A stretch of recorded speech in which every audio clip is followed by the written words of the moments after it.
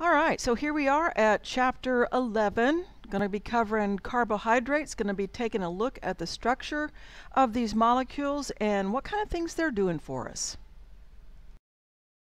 So what are our objectives in this chapter? Well, we're going to learn about monosaccharides, disaccharides, and polysaccharides, and you probably already know something about that, because what is a saccharide? Well, it's a sugar. And mono and di and poly just tell us about how many sugars, more or less. They're kind of giving you a number. We're going to learn about the ring structure of sugars, because they have a tendency to do that when they're in solution. We're going to define Pyranose ring and a furanose ring. It's just basically how many carbons are in that ring. We're going to learn to identify the D and the L enantiomers, or the D and the L configuration of these molecules. You'll see what goes into naming that. And we're going to learn how to identify the alpha and the beta anomers. This is actually the hard part of the lecture. These anomers are not that hard once you figure out what's happening, but getting there can be a little bit difficult. And the good news is there are no calculations in this chapter, and the homework is the take-home quiz that you're going to find on Blackboard. So that's kind of summing up this chapter. So let's get started. All right, so what is a carbohydrate? Well, carbohydrates are the molecules that our cells use to make energy for metabolism. That tends to be how we know them. They do other things for us as well. In addition to making energy, they have some other things that they do, and we'll talk about that. But essentially, they're required for life. We cannot do what we need to do without carbohydrates. It's essential for us to have carbohydrates in order to make ATP, which is cellular energy. All carbohydrates come from plants, whether it is the simple carbohydrates such as sugar, honey, maple syrup, or the complex carbohydrates that we get from our vegetables. So that's a little bit about that. So I mentioned that carbohydrates come from plants. This is the chemical formula for it. So when you have carbon dioxide in water, a plant, in the presence of sunlight, will take those molecules and turn it into glucose, which is C6H12O6, and oxygen. And that plant's going to get that carbon dioxide from us because we breathe it out, and we get to breathe in the oxygen that the plant makes as a result of also making that glucose molecule. So photosynthesis is essential in order for us to have carbohydrates, because that's what plants are doing in order to make the carbohydrate. So when we talk about breaking down carbohydrates in the human body, amylase is one of the first enzymes that carbohydrates that we eat encounters. Amylase. This is an enzyme, it's in our mouth, and it starts the breakdown of carbohydrates as part of digestion. Once we get the carbohydrate into the body, cellular respiration is going to use that glucose along with oxygen to produce ATP. Now, if this was a biology class, we'd be learning about the citric acid cycle, the Krebs cycle, and the two turns of the wheel. But for this class, what I'd like for you to know is that cellular respiration takes glucose and oxygen and turns it into ATP. That's really what I'd like for you to know. Keep it really basic. All right, so there are other uses of carbohydrates. So, for example, carbohydrates are actually part of the foundational components of other molecules, such as our RNA and our DNA. And in fact, our RNA stands for ribonucleic acid. And it has a ribose sugar ring, which we see here on the left, as part of its foundational structure of that molecule. And it's just a little bit different than the sugar ring that appears in our DNA. And DNA stands for deoxyribose nucleic acid. So the difference between these two molecules, it's highlighted here. On the left, you see that pink square with the OH in it. That's what we have there on the ribose. On that second carbon, we have an OH group. And if we look to the right, in blue, on that same carbon, the analogous carbon, which would be the second carbon in the ring, it has only an H, which is why we call it deoxyribose. ribose, as in deoxygenated. So that's the difference between those two molecules, those two sugar rings. Otherwise, they're identical. So it is the presence of oxygen or the lack of it. And that's just how the body uses it. So sugar is foundational to a lot of the molecules that our body uses as a result. And this is what it looks like. Yep, there, and all that spelled out. Other uses for carbohydrates. Cells, you have to have a way of saying, hey, this is me. And carbohydrates end up serving a function to do just that. So when we're first born, our immune system isn't fully functioning, and so we're relying on mama's immune system, and we get some of antibodies from mama's milk.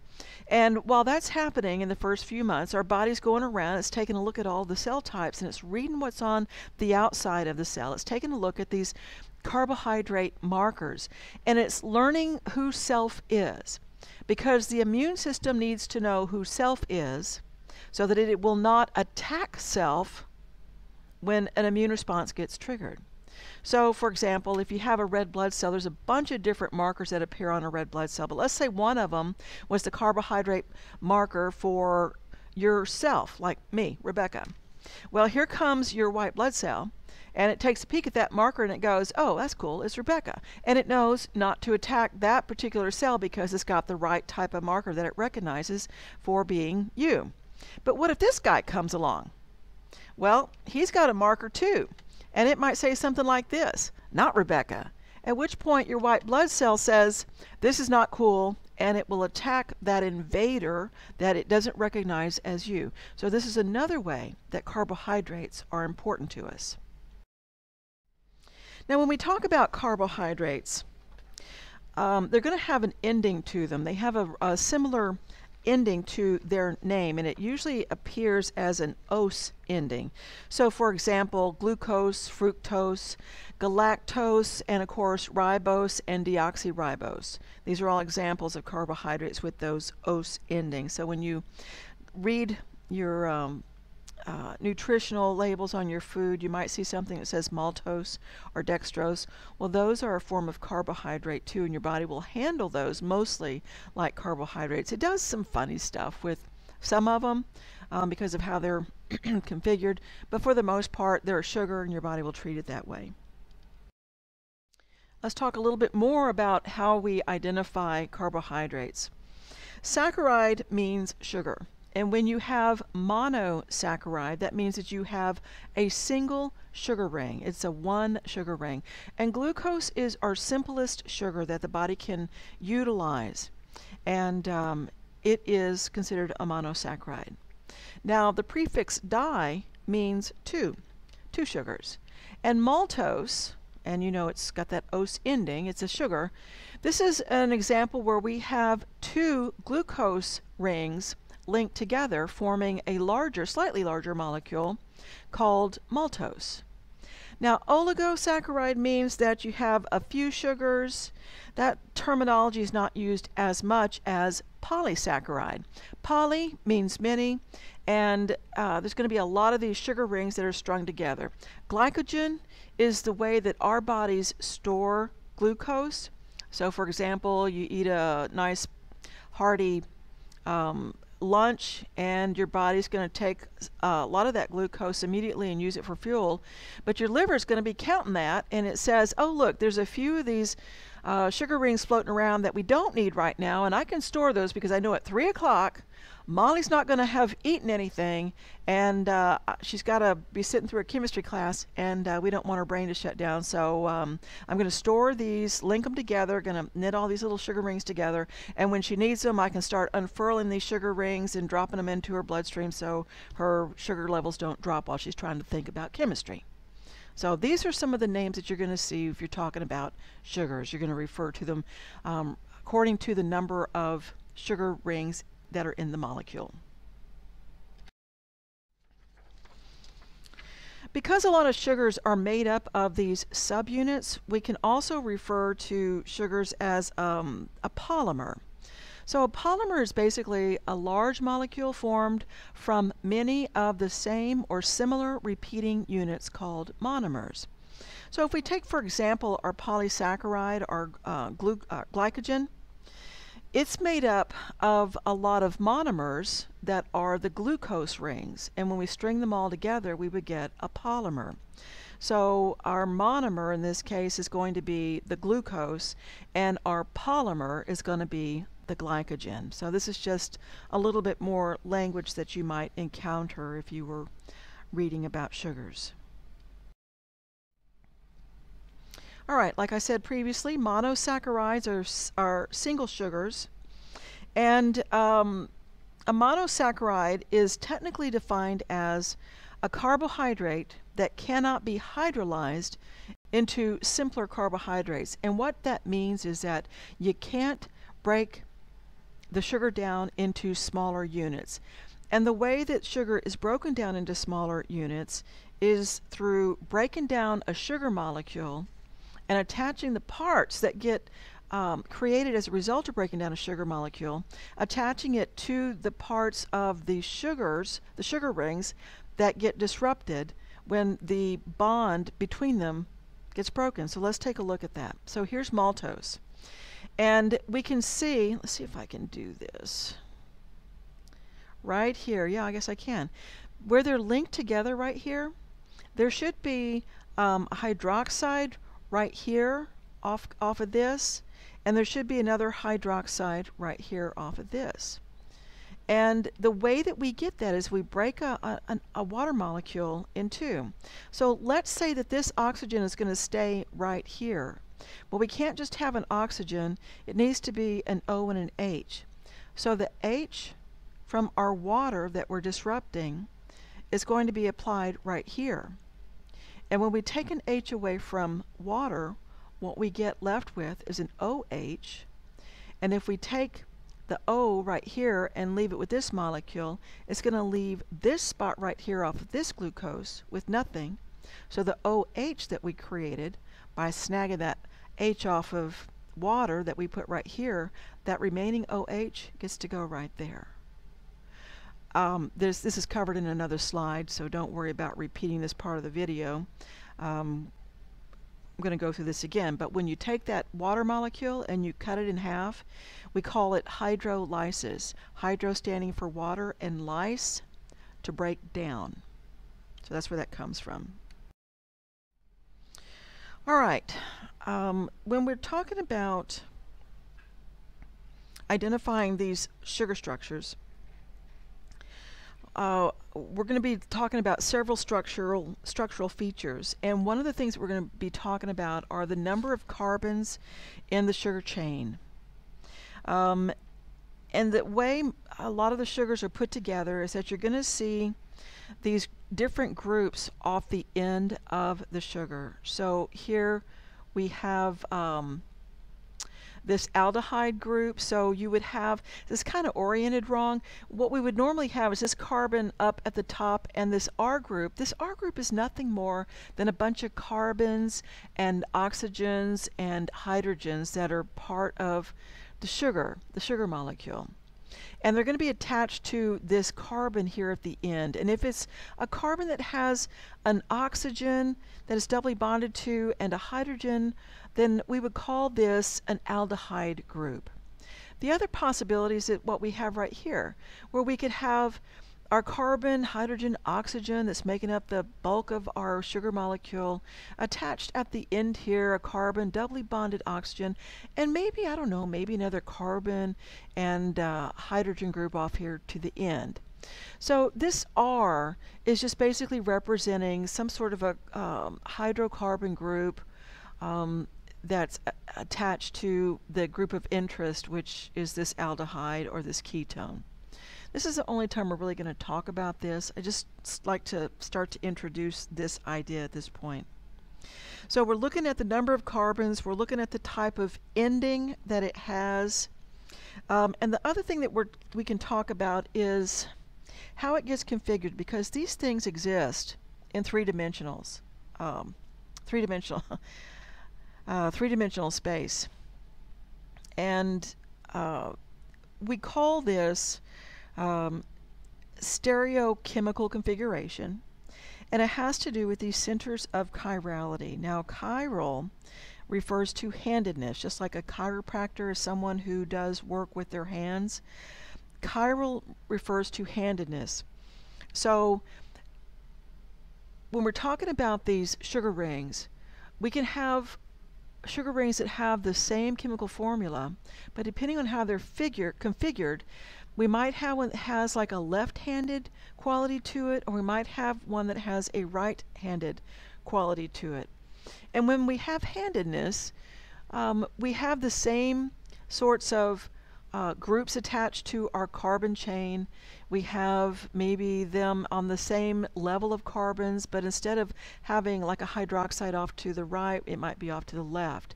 And so that just like our hands are mirror images, they're not superimposable. They're mirror images of each other, but you can't stack them one on top of the other and have them be identical. And that's technically the definition of chirality. So we talked about chirality earlier in the term, and it makes its debut in this chapter right here when we're starting to talk about the structure of our sugars. So let's go to the next slide, and I think this will start to make a little bit more sense. Oh, there's the handedness right there. Same formula, but not superimposable. When we start looking at these sugar molecules, there's a couple of ways that they're going to be written, and one of them is the Fischer projection. And we've written molecules kind of going from left to right, but with the Fischer projection, we're going to be writing them from, I guess, the bottom up. So a Fischer projection of a simple molecule like glyceraldehyde is going to look like this. And I'm going to get you oriented to what we have here.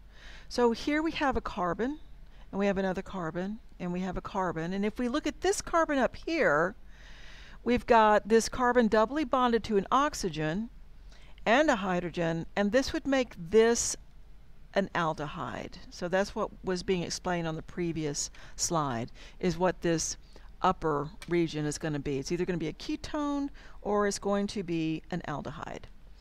Now, when we look at this particular molecule, it's going to exist in three dimensions. And it's this character right here that's going to play a role in helping us determine our center of chirality, or not necessarily the center, but the chirality of the molecule. Because we could write this molecule this way, or we could write it that way. So if the hydroxide, this is a hydroxide, is an OH, and here they're writing it HO because they're showing this oxygen connected to this carbon. So if we look at this guy over here, our HO group, it's to the left. If we look over here, we got an O group, it's off to the right. Well, when we have a hydroxide off to the left, this makes it an L configuration. It is an L enantiomer. And if it's off to the right, it makes it the D enantiomer. So this is telling us about the center of chirality. And I'll make it really clear. It is not this first carbon, it is this second carbon. And the location of the hydroxide that tells us whether we're dealing with an L or a D. If it is a HO group off to the left, it's an L. If it's an O group off to the right, we're talking about the D. So that is the definition of, I guess, the enantiomer, the D and L enantiomer. You're looking at the second carbon up when written in the Fischer projection, and you're seeing which side the hydroxide's on. All right, so enantiomers, I used that word just a second ago. And an enantiomer is when you have a chiral molecule that are mirror images of one another. So we just saw that with our glyceraldehyde. They're mirror images, but they're not superimposable. You can't lift one and stack it on top of the second one and have it be identical. So when you have that, then it's telling you, when you have the scenario where they're mirror images but they're not stackable on each other, then you've got handedness. You have one that looks like it's a left-handed one, and you have another one that looks like the right-handed one. And it is this hydroxide coming off of that second carbon up when written in the Fischer projection that's going to tell you what's going on there with that. All right.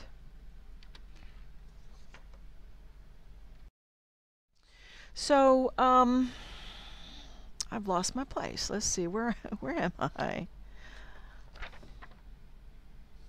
Oh yeah, what about longer monosaccharides? Like, what if we have something that has more than 3 carbons in it, like 4 carbons? Well, we're going to write it like this, and we can have a scenario where we have all of our hydroxides off to one side or off to the other side. And who are we going to look to determine our center of chirality? We're going to look to this guy right here. And whatever this molecule is, here we have our hydroxide off to the right, and here we have it off to the left. And if it is off to the left, it's going to be L, and if it's off to the right, it's going to be D. And this particular molecule does have a name. It's called erythrose. And so with the hydroxide off to the right, it's going to be our D enantiomer. And with the hydroxide off to the left, it's going to be the L enantiomer. Now, it's entirely possible that those O's and H's aren't going to end up on the same side. It's possible that you could have them separate, like where you got a HO and an O, and on the other molecule you could have an O and a HO. And in fact, that does exist for this particular molecule. Yep, they're not, yep. It could look like this, or it could look like that. And these molecules do not behave the same way as the friends off to the left, and so they're not called the same thing. In fact, they're called a different name altogether. Let's bring that up here. We have D-threose and we have L-threose. And that red arrow is pointing to the center of chirality, the second carbon up, looking to that hydroxide to determine whether we are the D enantiomer or the L enantiomer.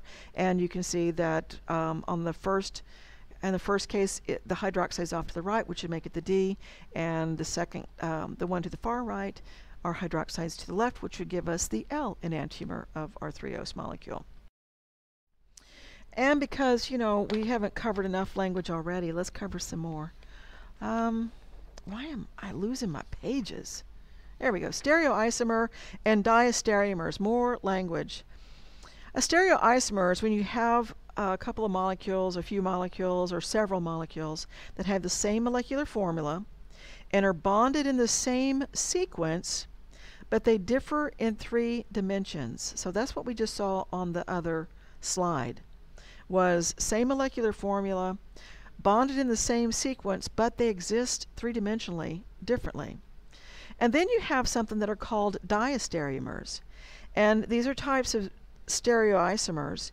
And this happens when you have several stereoisomers that have different configurations at one or more, but not all, of the equivalent stereocenters or centers of chirality, and they're not mirror images of each other. So that's getting really wordy. So let's just move on to the next slide and take a look at a picture that helps us describe what's happening here.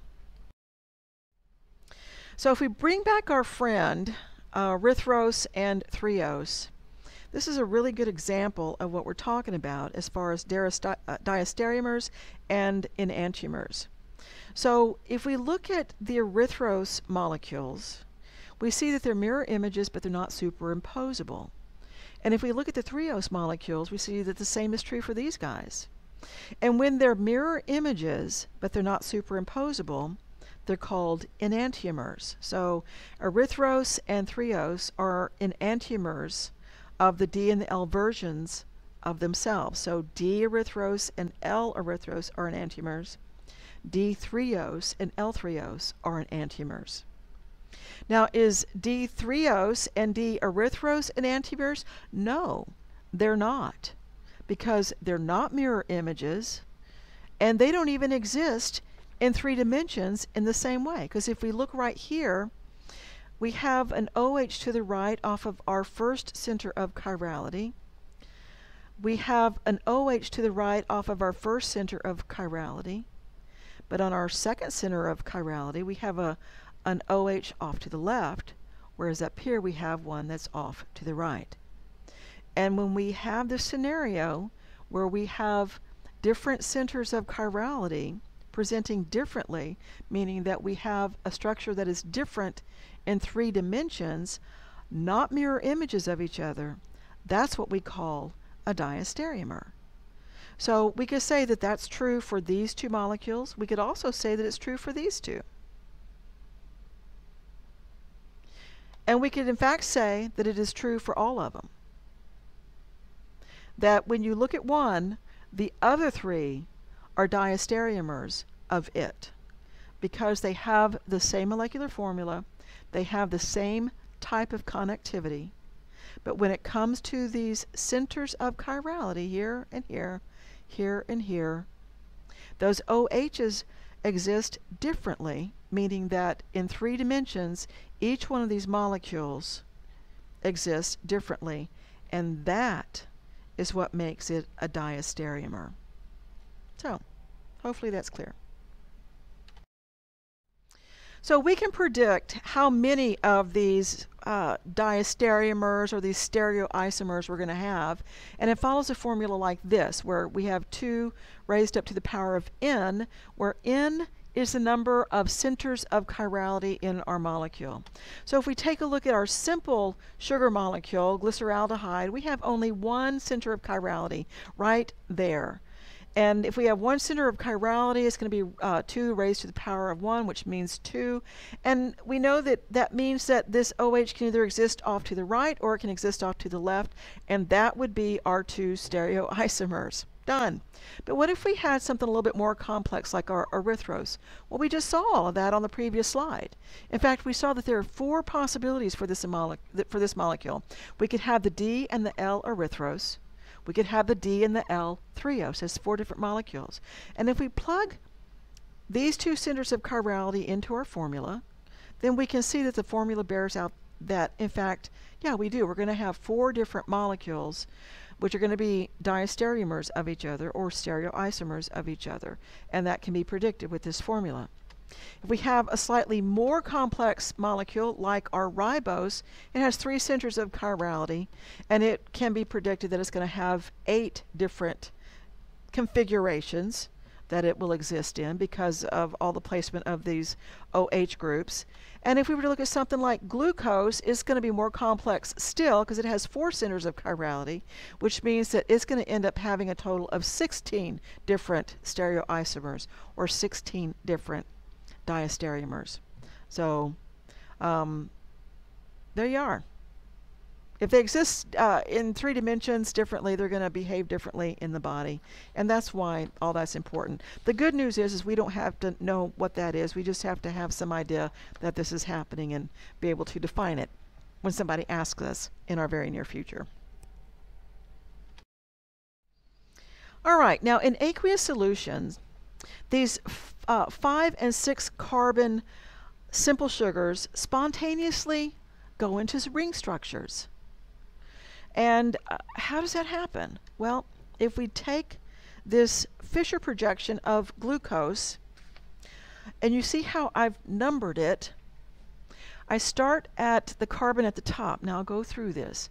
Here's a carbon, carbon number 1, and it is doubly bonded to an oxygen, singly bonded to a hydrogen. That means it's an aldehyde end right here. So carbon number 1 is here, carbon number 2 is here, carbon number 3, carbon number 4, carbon number 5, and this is carbon number 6. This second carbon from the bottom is going to be the one that tells us about D and L enantiomers. But we have 6 carbons, and I'm numbering them this way because the next picture is going to show you what's happening to put it into that ring structure. So this is glucose, D-glucose, as a matter of fact.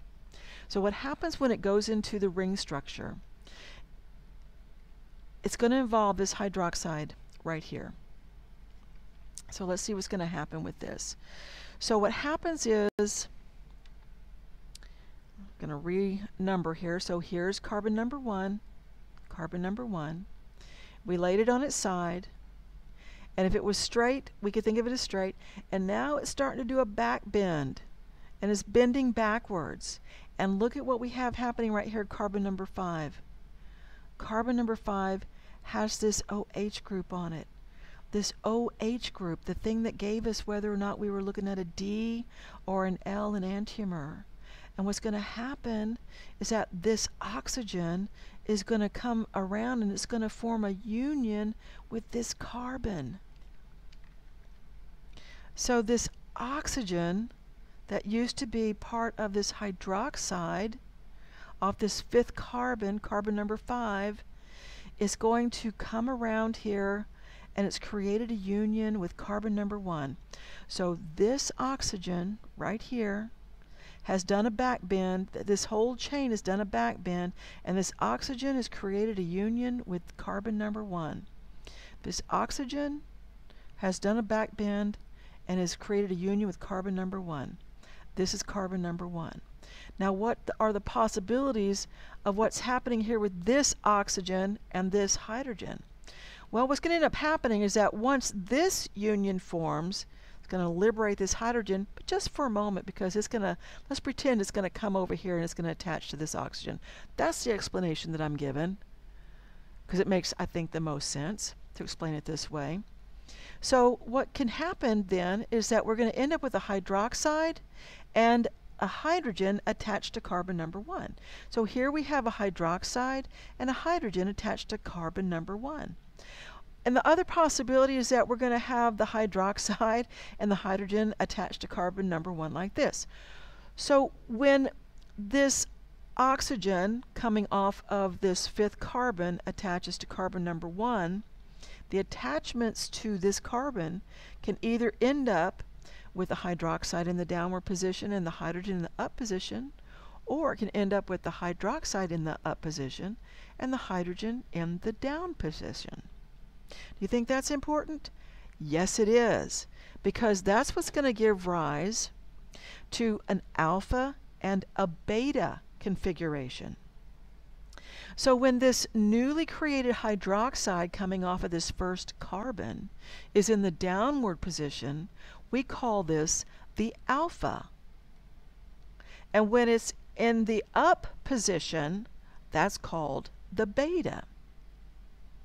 Now by giving this carbon number 1, I'm going to come back over here, carbon number 1 previously didn't have a hydroxide on it. Hydroxides tell us what? Hydroxides tell us about chirality. This carbon has a center of chirality because it has a hydroxide. This carbon is a center of chirality because it has a hydroxide. This carbon has a hydroxide. It's also a center of chirality. And this one is also a center of chirality because it has a hydroxide. This carbon number 1, when it's in this configuration, does not have a hydroxide. It is not a center of chirality. But after it goes into a ring configuration, it does have a hydroxide and it becomes a new center of chirality. And we call it an anomeric carbon. And this new center of chirality is what's telling us about alpha and beta. So this new center of chirality is the anomeric carbon telling us about alpha and beta. Alpha means the hydroxide goes in the down position. Beta means the newly formed hydroxide goes in the up position. And this gives you the percentages of the likelihood of how it's going to form. So the anomeric carbon is that new center of chirality formed as a result of that hydroxide being formed on that first carbon. The alpha anomer tells us that the OH is below the ring.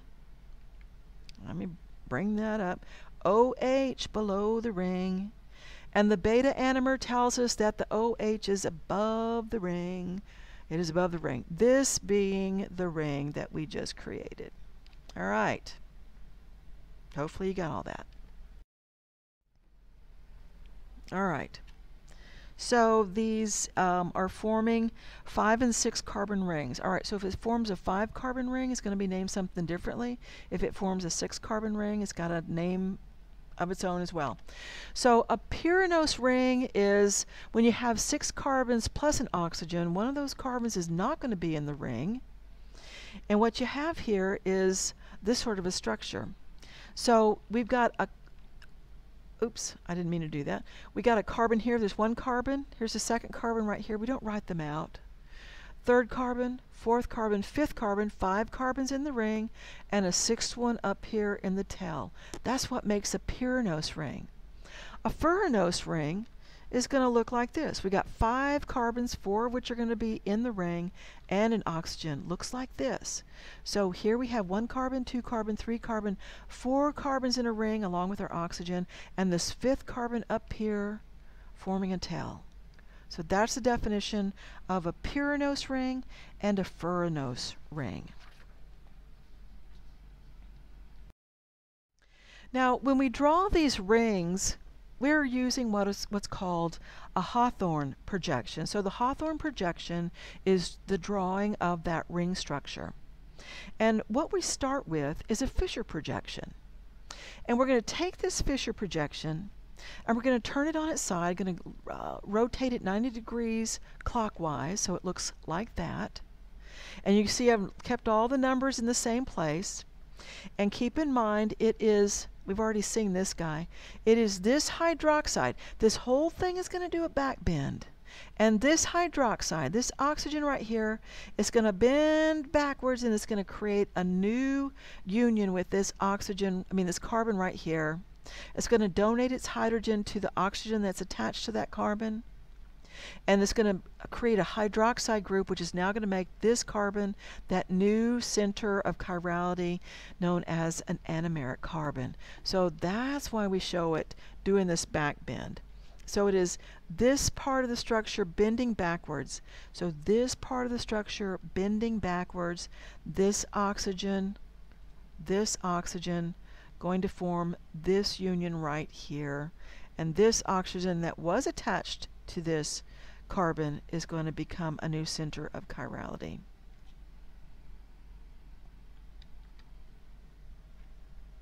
And those are analogous structures.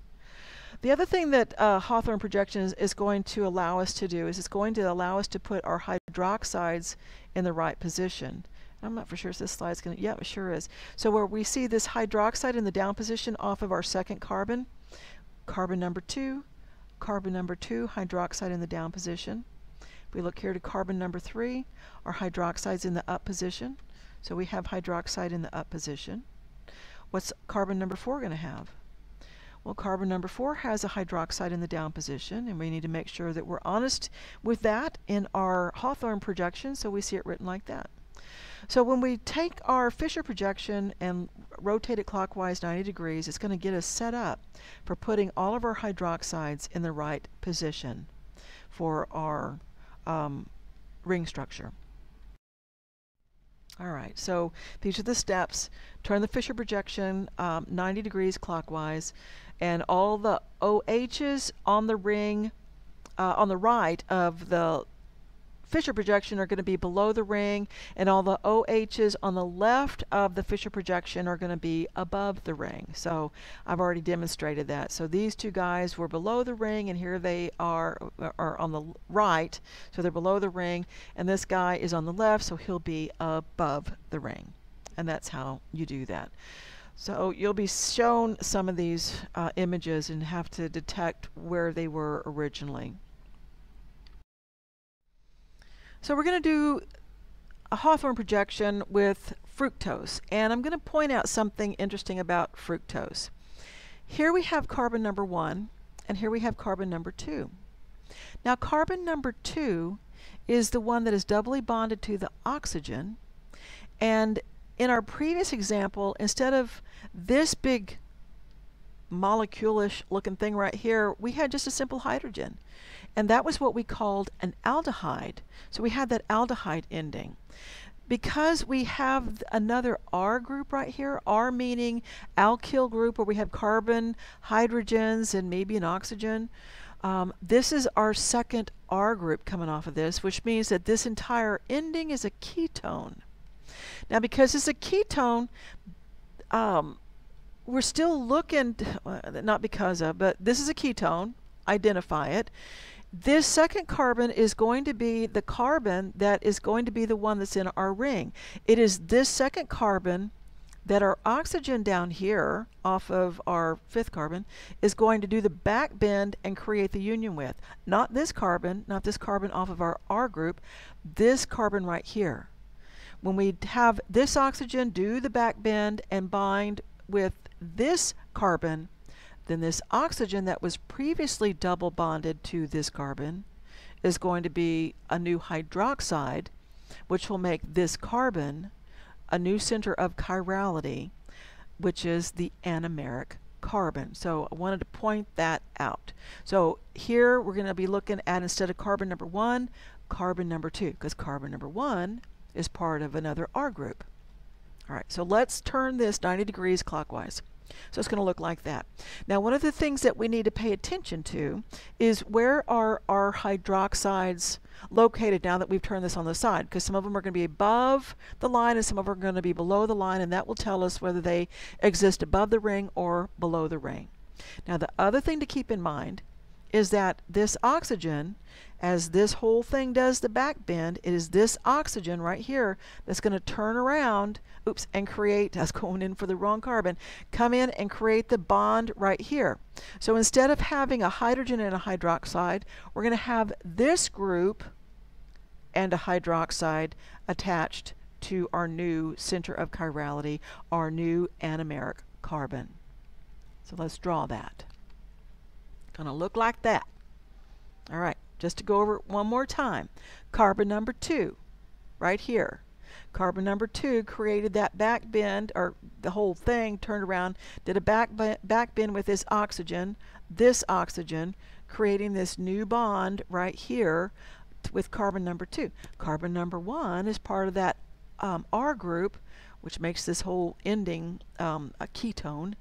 And we can see we have carbon number 2 is now in the ring. Carbon number 1 is not. Carbon number 1 is not in the ring because it is not the target for this oxygen. It's just part of what was attached to that oxygen. All right.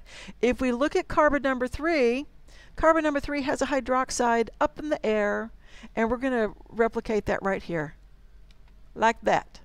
What about carbon number 4? Well, it has a hydroxide too, but it's not up in the air. It's pointing downwards. All right, that leaves us with one other thing to take into consideration. Now, when I set this particular molecule up, I put this R group up in the air, which means what needs to go right here? That's right, the OH. And if we have an OH in the down position coming off of our anomeric carbon, what's that called?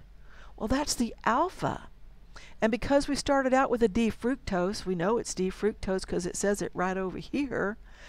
If we start off with a D-fructose and we put that alpha, if we put that hydroxide off of our anomeric carbon in the down position, we know we're going to get the alpha configuration. Well, what if it looks like the other way? Like if we reproduce everything, except we put that hydroxide up in the air. Well, then we've got the beta version of our D-fructose. All right, that wasn't too bad. All right, if we do this with D-ribose, we're going to turn it 90 degrees right. And oh, look, all of our OHs are in the down position, and we really only have OHs off of carbon 2 and 3.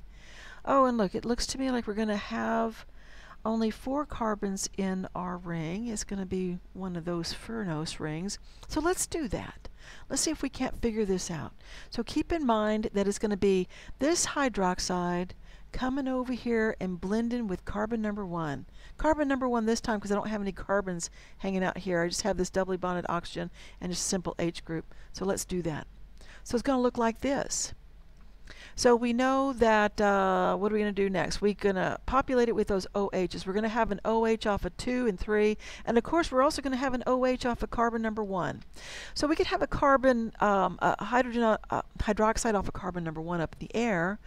That's a possibility. And we know for sure that the hydroxide off of carbon 2 is going to be in the down position. And the hydroxide off of carbon 3 is going to be in the down position. But if we have that hydroxide off of carbon number 1 in the up position, then we're going to be looking at the beta D-ribose. And we could do the same thing, but we put that first hydroxide down, and then the next 2 are also down, and this would give us the alpha D-ribose. Now, I'd originally left, I'd put this slide in so that in class we could actually go through the process of identifying what goes where and do our own Hawthorne projections. So this is a ribose molecule. We've already seen this. And I'm going to have you just sit here for a second and take a look at this and think about what you have going on here. Think about what's at the top and think about which carbon is your center of chirality and which hydroxide is going to be the one that's going to create the union with which carbon. And then I'll tell you, but I'm not going to do it on this slide. I don't have time. It's horrible. I'll always be happy to answer that in the email if you need for me to. So I'll ask you the question, what do you have here up at the top? Identify what you have at the very top of this molecule. So you have a carbon doubly bonded to an oxygen and singly bonded to a hydrogen. So when the molecule does its back bend, it's going to bind to this carbon right here. So we could call that carbon number 1. Now, which hydroxide is going to do the back bend?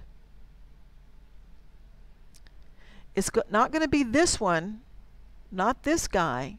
It's going to be this one. It is this hydroxide right here that is going to do the back bend, and this oxygen that's going to come around and form the union with this one. This is written in a rather deceiving fashion, which is why I included it, just to kind of help you develop your eye. It is this center of chirality. This is not a center of chirality. This center of chirality that gets destroyed because we sacrifice this OH by creating a union with this carbon. But we create a new center of chirality right here. And this entire thing, this ends up going up in the air as a tail. And if you look back through the previous slides where we did the Hawthorne projection for ribose, you'll see that. Now here we have the Hawthorne projection. I want to say this is for 1, 2, 3, 4. This is glucose. And again, it's written differently. You've already seen this. So here's a center of chirality. Here's a center of chirality. Here's another one. Here's another one. This is that tail that sticks up in the air. This carbon right here, this carbon, even though we don't show it, it's doubly bonded to that oxygen, singly bonded to that hydrogen. This is going to be our new center of chirality because this carbon is going to bond with this oxygen. And as a result, this hydrogen is going to come around and bond with this oxygen and create a new hydroxide, which will make this the new center of chirality. This is glucose, and you've already seen this done. But I'd recommend that you take a few minutes to see if you can't try to reconfigure it yourself, keeping in mind where all of these hydroxides go. Actually, I think on this slide, I have the answers. Oh, looky there, I have the answers. I don't know if your version of this has that or not. I think it does. I think I'm recording from the version that you have. So if we look at this, here's carbon number 1. Carbon number 1, carbon number 1, this hydroxide becomes this oxygen coming off of carbon number 5. This is carbon number 5. And look at what's up in the air. Everything that's down here at the bottom. Everything down here at the bottom is up in the air. And remember, we can have the center of chirality, so we can have the hydroxide pointing down or pointing up. So this is glucose. Oh, got one of these too. Ooh, I think we've seen this one before too. Now, this one's a tricky one because we have a carbon up here.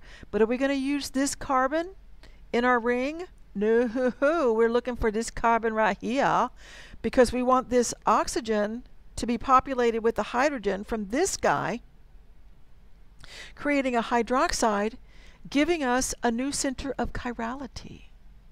And what's going to happen with this guy right here? He's going to be that tail that's outside of the circle. This is going to be in the circle, and all of this is going to be in the circle. But this guy's going to be out of the circle, and this guy is going to be out of the circle. Where are these guys going to be? They're going to be below the circle, and this guy's going to be above the circle. Yeah, or the ring. I said circle. I meant ring. Oh, look, I got an answer right here. So, you can pause and study this if you wish. All right. Let's talk about disaccharides. Di means two, and disaccharides are made up of two sugar rings. These are carbohydrates that when they are hydrolyzed, they will yield two monosaccharides. That's fancy language for saying that when you cut it in half, you're going to end up with two sugar rings. So we looked at maltose previously, and if we were to take this and take a water molecule and cut it kind of in half with basically dividing it into a hydrogen and a hydroxide, you would repopulate where the linkages were and then create the appropriate OHs where they needed to be. So let's take a look at how these. All right, so how are disaccharides joined? Well, it's by a covalent bond between the anomeric carbon of one sugar and an oxygen of an OH of another sugar. We call this a glycosidic linkage. It's a glycosidic linkage or a glycosidic bond. And what I have here in the circles are the anomeric carbons. Now, if you look up here at your definition, covalent bond between the anomeric carbon of one sugar, that would be the sugar off to the left, and the oxygen of an OH of another sugar, which would be the one off to our right. So the sugar off to the right had an OH there off of the fourth carbon, as did the carbon off to the left. But that OH got sacrificed, it became a water molecule somewhere, and it created that linkage. So that was where the OH previously was. That's why it's shown here in green. So a glycosidic bond or a glycosidic linkage is the carbon-oxygen bond involved in joining the two monosaccharides, keeping in mind that this is a carbon and there's an oxygen, there's a carbon, and it is also bonded to that oxygen. All right. So monosaccharides are not stable structures. So when we're talking about the carbons in the Fischer projection, when we're talking about the glucose in the Fischer projection, they have a tendency to want to spontaneously go into those ring structures. The ring structures can easily convert back into the straight chain structures, but once they get bonded into a glycosidic bond at that anomeric carbon, they become really stable as a ring structure, and they have a tendency to stay there. So until a sugar ring is bonded to something, it has a tendency to go from a ring structure to a straight chain structure back into a ring structure spontaneously. So this is what that is telling us. Now, what's happening here is showing us that basically in water, this is what's happening. So in liquid state, this is what's happening. And the other thing that could be happening is that you could, in one scenario, have the OH above the ring, making it the beta, and then it'll straighten out, and then when it attaches as a ring, that OH could be in the down position. So it's kind of like, you know, whatever. Whatever. All right. So in disaccharides, the joining of the anomeric carbon makes it really stable in aqueous solutions. So what ends up happening is that this guy over here, really stable because this is our anomeric carbon. Now what about this guy? This guy doesn't show that he's bonded to anybody, so technically this could unfurl and become a straight chain again. But this guy, he's going to stay in a ring structure because that anomeric bond is bonded in a glycosidic linkage. Now, what would make something like that happen? What would make it unfurl? What would break our glycosidic linkage? Well, it's strong enough that it requires typically a catalyst to break that bond. It's either going to be some sort of an acid, or maybe it'll be an enzyme in the body, most likely an enzyme. I suppose stomach acid could also do that. But it's a pretty stable bond. That's what this slide is basically telling you. It's pretty stable. All right. So, the unjoined, yeah, I've already gone over that. So that's basically telling you that the unjoined anomeric center is unstable and it can open and close until it too gets bonded to something. All right, let's talk about how we're going to bond these two together. So when we bond our D-galactose and our D-glucose together, what's going to end up happening is that the linkage is going to involve this hydroxide and this hydroxide. Now we can't have all the O's and H's remain because, as you saw previously, there's just a single oxygen between the two carbons. There's just a single oxygen between this carbon and this carbon, which means that we're an oxygen and two hydrogens too many right now. We got to take those away. Well, what do we get when we have two hydrogens and an oxygen? Let's see, two hydrogens and an oxygen. What does that make? Sounds like a water molecule. And indeed it does. So what ends up happening is that if we take a hydrogen and an OH away, we end up creating a molecule, and what we leave behind is an oxygen that is going to be bonded to both of the carbons between these two sugar rings. So it ends up looking something like that. And when we have our D-galactose and our D-glucose coming together, we end up creating a molecule known as lactose, which is the sugar that we find in milk. And that right there is our glycosidic linkage. All right, so I just showed you how that's bonded together, that we were able to take the extra hydrogens and an oxygen and take them away from our two rings, and they went off to create a water molecule. I didn't entirely show that. I'll show that in just a second. And we were able to create this linkage right here. Now what you'll notice is that we have this guy right there. Now why do we have this beta here? Well, we have a beta because on this center of chirality, on this anomeric carbon, this hydroxide was up in the air. And what does that mean when we have a hydroxide up in the air on an anomeric carbon? That means that we are in the beta configuration. Do you think that's going to be important when we go to name this linkage? Why, it is. It's real important. As a matter of fact, we would say we have to tell about this linkage, whether it's a beta or an alpha. We have to tell the carbon involved right here. Sometimes this is carbon number 2, but right now it's carbon number 1. And then we have to tell about the other carbon that's involved, which in this case is carbon number 4. So we're going to put all of this together where we're going to say it's a beta and it's a 1,4 linkage. And the way that we would say that, yeah, I'm numbering all the carbons right here. So the way that, and I'm also showing that previously we had a hydroxide here and previously we had a hydroxide there, just so for your orientation and help you see it. What we're going to say is that to name this glycosidic linkage, we would say that we have to identify the carbons that are involved, which is why I numbered the chain, and then you have to identify the joining anomeric center as either alpha or beta. So in this case, we would say that we're looking at a beta 1,4 glycosidic linkage, and we have beta 1,4. All right.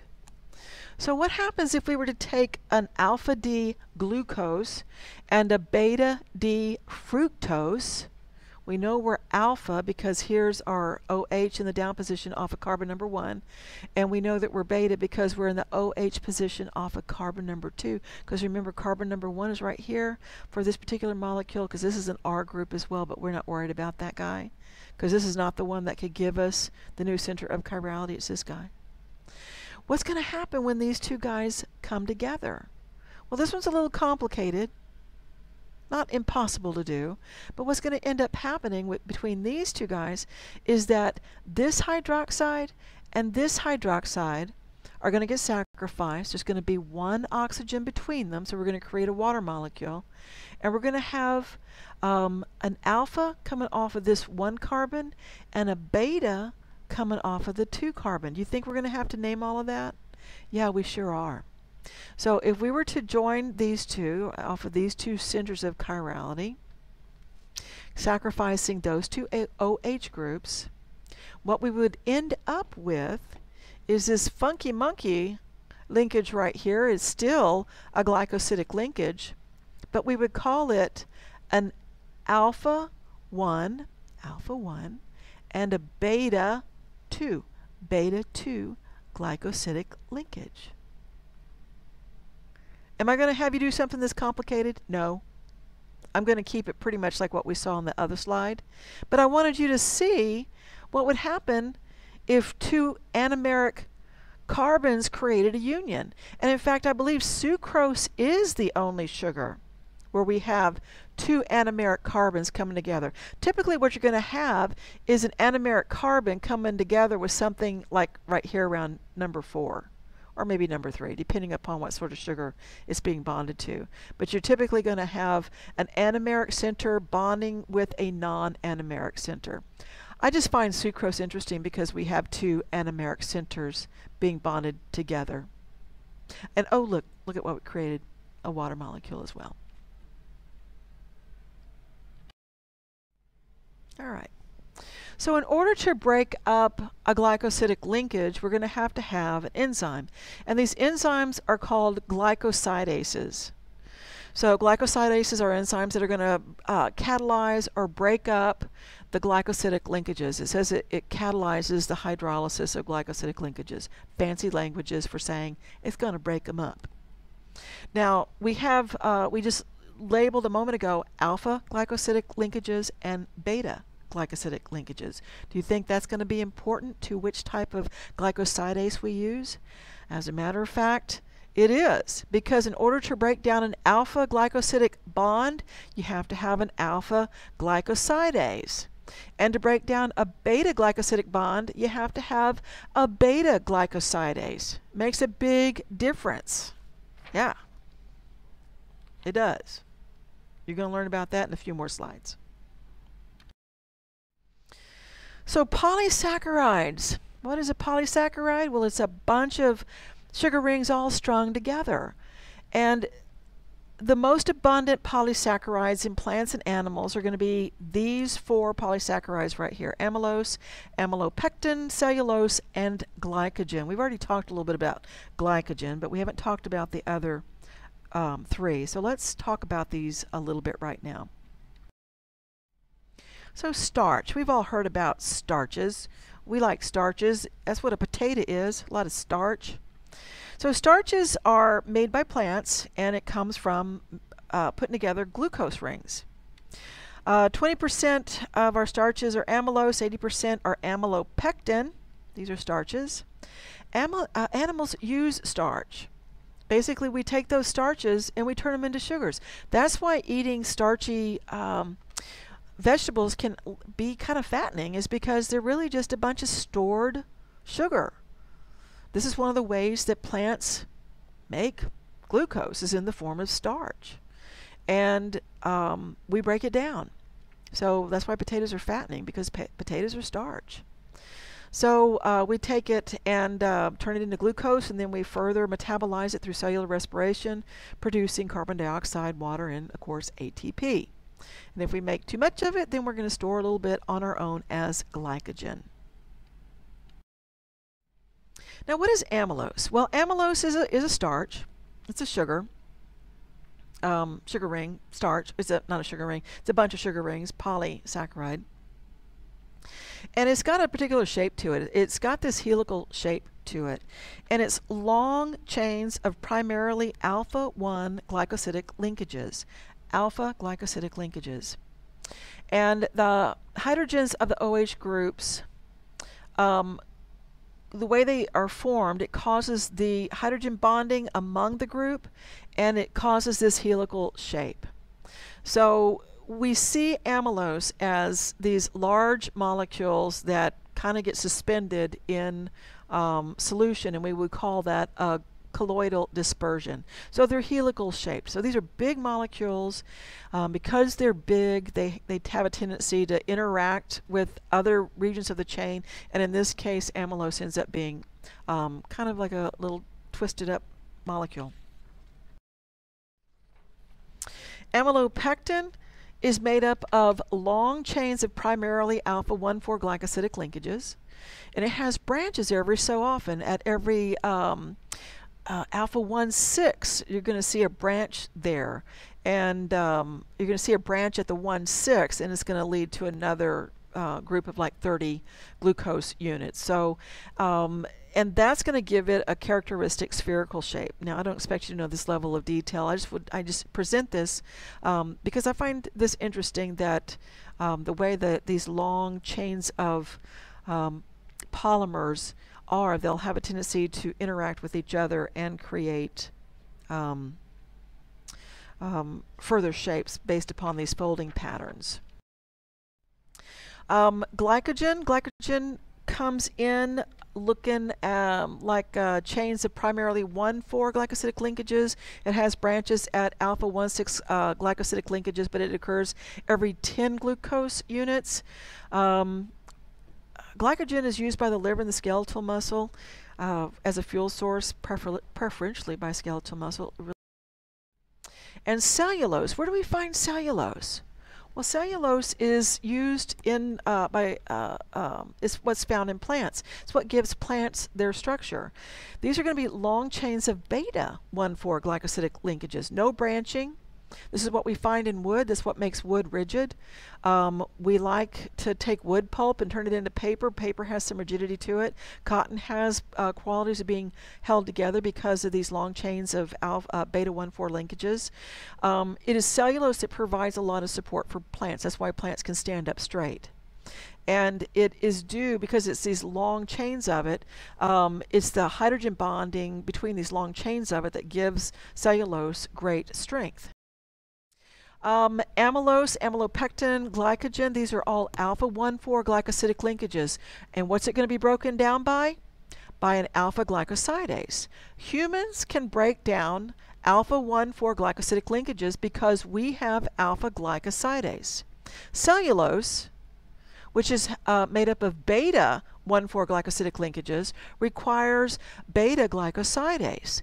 We can't break down cellulose, but cows can. Sheep can, giraffes, all of the ruminants, termites, all of these sorts of creatures can deal with cellulose as a food source because it is basically just stored glucose, and they can break it down because they have the right enzyme. For us, it just passes through and acts like a source of fiber. It's non-harmful, but we just can't extract the fuel source out of it because we don't have the enzymes to break it down. So that's when all that directionality coming off that anomeric carbon becomes real important. Depends upon what sort of glycosidases you have, whether you're going to be able to turn it into sugar or not. And that, my friend, is the end of this chapter. Go take that test and do really well. Take pictures of it and send it to me. And I'll be recording chapter 12, the next one. See ya. Bye.